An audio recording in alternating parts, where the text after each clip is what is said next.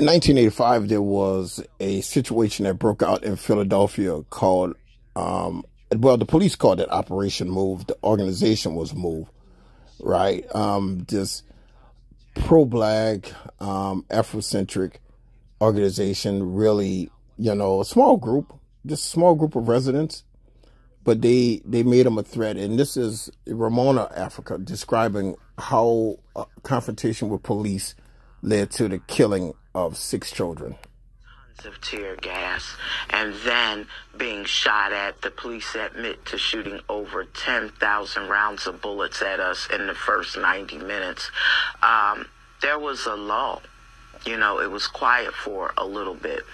And then, without any warning at all, 2 members of the Philadelphia Police Department's bomb squad got in a Pennsylvania State Police helicopter and flew over our home and dropped a satchel containing C4, a powerful military explosive that no municipal police department has. They had to get it from the federal government, from the FBI. And without any announcement or warning or anything, they dropped that bomb on the roof of our home. That was Ramona, Africa, the sole adult survivor of the attack on Move 30 years ago today. Moved in to a victim. An armed standoff and firefight ensued, including the dropping of the explosives onto the house. 11 people inside, including children, killed. The resulting fire destroying more than 60 other surrounding homes. Well, since then, the story has disappeared into the history books. None of those responsible at the time brought to justice. So, more than 30 years later, our correspondents have found new witnesses and spoken to those caught up in what happened. Well, Fanny Allard, Mathieu Mabin and Keteran Gorgestani revisit Philadelphia for France 24. At 5:30 this morning, warrants were to be served on the Move members. 20 minutes later, gunfire erupted. Everybody's running into each other, and just orders are being screamed. For the first 5 minutes, it was complete chaos. At this point, people are starting to panic. They're starting to run. The policemen taking an armed position. The artillery that they came out there with, that's the artillery of war. But they came at us with that, and we had not committed any crime at all. The police shot so many bullets that they had to go up to another section of the city where the police gun range was to get more bullets. So we have new videotape of the episode that apparently ended the Move situation tonight. The dropping of an incendiary device, 5:27 p.m.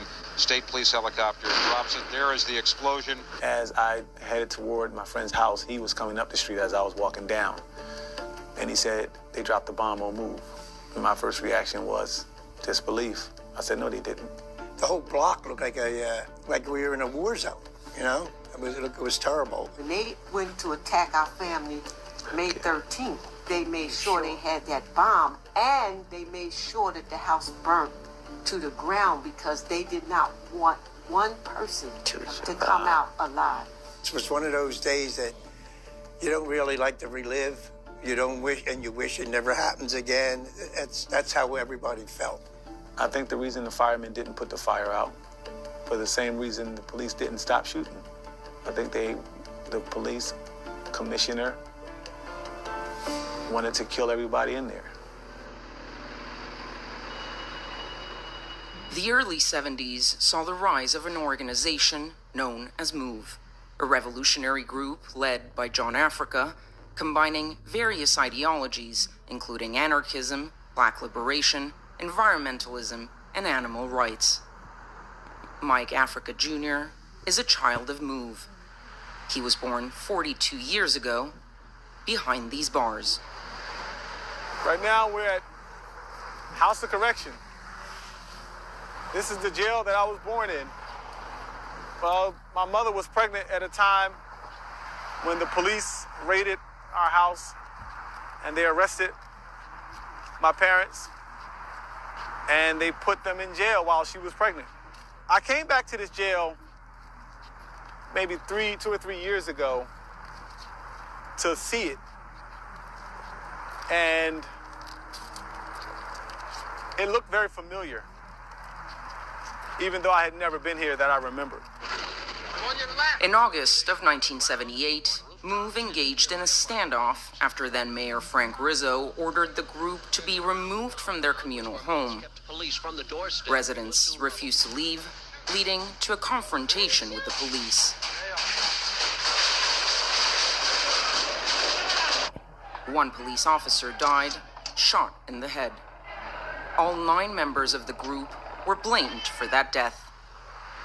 Among them, Mike Jr.'s parents. How that cop died, people still don't know. Many people believe it was MOVE. Many people believe it was friendly fire. I don't know. But what I know is my parents spent 40 years in prison for something that they didn't do. Dubbed the MOVE 9, they were all convicted of third-degree murder and sentenced for up to 100 years in prison. All maintained their innocence. Mike Jr.'s parents were eventually freed in 2018 after a long legal battle. I've been working to get my parents out of prison since I was a teenager. At least 25, 27 years. Yeah, and you never give up, you know. As long as there's breath in their bodies, as long as there's breath in my body, then, you know, I got to keep on trying to get them out of there. In the early 80s, MOVE relocated to quiet, largely middle-class African-American residence on Osage Avenue. From there, they continued their fight for justice for the MOVE 9. Reporter Lynn Washington covered MOVE from the start. He remembers how the group protested day and night in the neighborhood. They felt if they put enough pressure on their neighbors, then the neighbors in turn will put pressure on city officials, and then those city officials would effectuate the release of their 9 incarcerated members from the 1978 incident. On top of the house, there was a public address system. So MOVE would harangue their neighbors, you know, any hours of the day. I mean, Christmas in 1984, they did a harangue for 24 hours straight. Because MOVE was doing this, there was ancillary disruptions in that there were a lot of news media always around. There was a heavy police presence always around. There were onlookers, so it was just chaos on this particular block. For months, neighbors repeatedly complained to the city about the group's behavior, to no avail. If our government agencies who are paid by our tax dollars are unable to guarantee and enforce those rights for us, then we as citizens also have the right to do that ourselves. On May 13, 1985, Wilson Good, Philadelphia's first African-American mayor, gave the order to deploy 500 officers to evict MOVE members. 13 people were in the communal home on that fateful day, including 6 children. The standoff lasted for hours before the police finally dropped a bomb on the house.